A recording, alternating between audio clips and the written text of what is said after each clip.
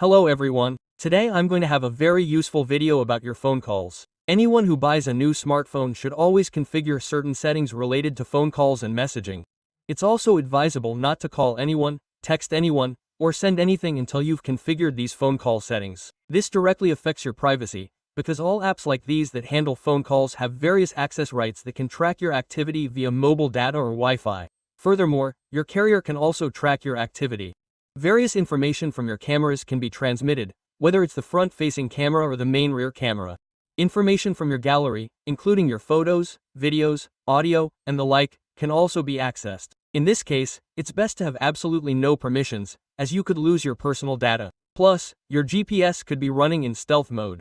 Let's imagine a phone that works with both GPS enabled and GPS disabled. Of course, a phone with GPS will, firstly, drain its battery much faster, and you won't know why. Plus, I don't think anyone would like someone tracking their smartphone, or even your smartphone's location in general.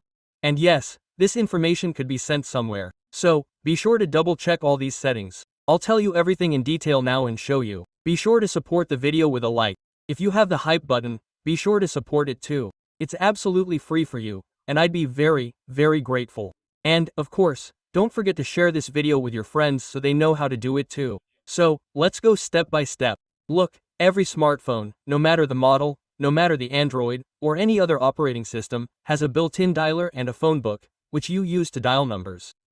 For example, mine is this color. It's blue, and the phone book itself is white. But again, I repeat, it doesn't matter. For someone else, it will be completely different, but it performs absolutely all the same functions that it should. The first, of course, is phone calls, but many people think that this is just a built-in function that allows you to make phone calls or send messages. But in fact, it's a completely separate application. It doesn't matter whether it's built-in or not. It's the same application, for example, as the YouTube application or the Google Chrome application or, for example, Notes or Telegram. That is, I want to tell you that this is just an application that also has numerous permissions that everyone needs to double-check. Look, if you simply go to the regular standard settings, scroll through here and find a section called Applications. And then click on All Applications. Here, look, there is a search bar. Just type the word phone. Like this. And for me, for example, what it found was the phone I'm currently using. But it even found a phone, which is built in. That is, I have at least 2 of them. You may have 1, or 2, or 3. And here's what I want to show. If we click on the phone book, there is also an application permission here. We click on this line. And now look at what we are allowed. In fact, there are many permissions here. Permission to your phone book, to your calls, camera, contacts, files, media content, your location, microphone, and so on. And these are all general permissions. That is, there are practically no specifics here. And you really think that's all, but you're wrong. If, for example, we click on the 3 dots at the top right and show all the permissions here, you'll be surprised. There are actually many more of these permissions. And here we have access to approximate location, and to exact location, GPS determination, sending data via Bluetooth, sending over any internet connection, managing network connections, managing calls, SMS, and so on. But the worst part is that there's constant internet access, and any information can be sent to the wrong place at any second. This is because your default settings aren't what you want. It's best to double check and set at least only those settings that should be accepted during calls. This means your app can't decide for itself whether it needs to track you or send information, for example. You have to configure this yourself. Anyway, I'll show you everything now. Let's start from the beginning. So, first we have the contact list, or your phone book list. Does this app need access to this setting? Of course it does, because you have a specific list of contacts you call daily, for example, your friends, relatives, or some work colleagues. So, you get the idea, this permission is fine, and you can grant it. Next comes the camera. Look, this is why this app needs a camera. So, if you call someone, it will automatically grant access to your camera. It doesn't matter which camera. It could be the front camera or the main rear camera. And this information could secretly take a photo somewhere or even connect online and watch what's going on around you. Yes, by and large, the camera is needed for video calls. So ask yourself, do you use video calls when you call specifically from this app or from an app you personally have installed? I think very few people use this, because usually video calls are communicated through other apps. For example, social networks. It could be WhatsApp, Viber, Skype, Telegram, or any other similar app. So, in this case, for example, I block this access to the camera. I believe that absolutely no one needs this surveillance during phone calls. Now, consider, do we need contacts or not? Of course we do. So, we're leaving contacts. Next up are files and media content. This is a very controversial issue, actually, because this access basically covers all the files on your smartphones.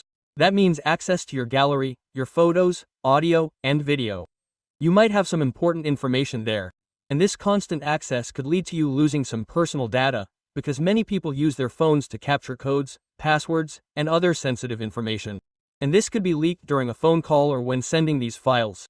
And in general, if you have constant access to the internet, just imagine that even when you're not using your phone, this app could be accessed through some other malicious app. But this setting is needed to send, for example, MMS messages. That is, if you're specifically sending an image through this app.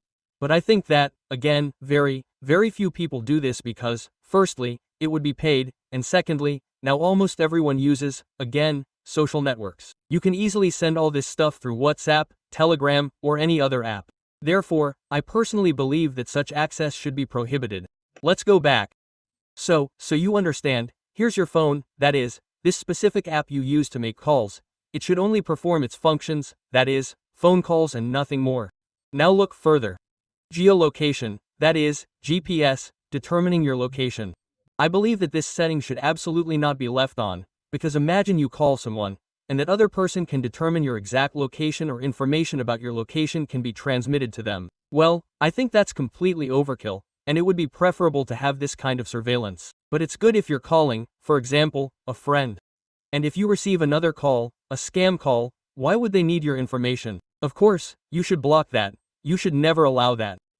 And I'll tell you, the battery will even last much longer than usual because GPS is used in stealth mode. I definitely disable that setting. Let's go back. Next, look, the microphone is needed.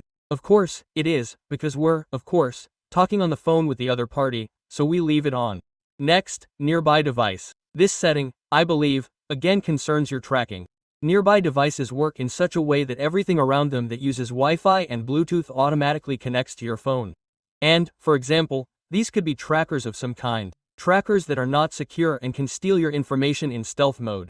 It specifically depends on where you are. That is, firstly, you can go to a place where they connect to you, and you won't even notice. Secondly, someone can also connect to you on their own within a Wi-Fi zone, even if you're at home. Therefore, it's advisable to disable this setting as well. It's absolutely unnecessary for your phone. Let's get back to the basics. Do we need text messages? Of course we do, because sometimes we receive a message telling us who's calling, or we send regular text messages ourselves. That's all there is to it, but there are other settings that also apply to your phone's dialer and your contact list, but they're hidden, and few people know what to do with them. The first thing you need to double check is whether someone else is listening to you, specifically through your phone, that is, through an app. Yes, at first glance, this sounds scary, but still, when someone connects to you, firstly, the connection may be poor, and secondly, the connection may be intermittent, meaning you can't hear the person very well. Actually, you might hear some crackling or other sounds during a phone call. So, this is already one of the signs that you're being tapped. The very least you need to do is go to your phone book, which is where you dial a phone number. Click on the dial pad here. Enter *#21#, and press the call button. Now wait and see what appears here. Different smartphones will have different lists. For example, I was told that voice calls weren't forwarded. Video calls, SMS, and other functions may also be listed here. In fact, there could be a very large number of functions here. If there's another phone number, or any phone number at all, in at least one function, it will appear here. First of all, if you see a phone number during this combination, it means all your information, all your online conversations, are being forwarded to that number. In other words, you're calling someone, and someone could be listening in on you at the same time. In that case, if there's a phone number, just go online through Google or any browser and check if it belongs to your carrier. It's possible that the carrier itself forwards such information. In my case, no forwarding occurs at all. And that's the most normal option possible. Second point, if forwarding does occur and you want to get rid of the number that's listening to you, then you need to press the dial pad again, press the hash key, #002. Hash key, and press call in the same way. Now wait a little bit. And look, it says here that all forwarding has been removed. That is, with just one combination, you can get rid of all forwarding. Next, look, This is a very important setting. Few people know that you can protect yourself from scammers. I think everyone has received some strange calls. That is, when, for example, someone calls you and there's no answer, or, for example, they call and immediately hang up. I'll tell you, this isn't done without a reason, because they really want to hear at least some kind of voice from you. For example, you immediately say, hello, hello, hello, but they say nothing in response. And then they hang up.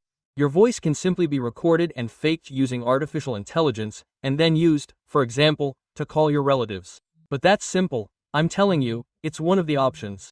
But the best thing is to simply disable such calls right away. To do this, you need to click the three dots in the top right, go to Settings, and find the setting responsible for spam calls.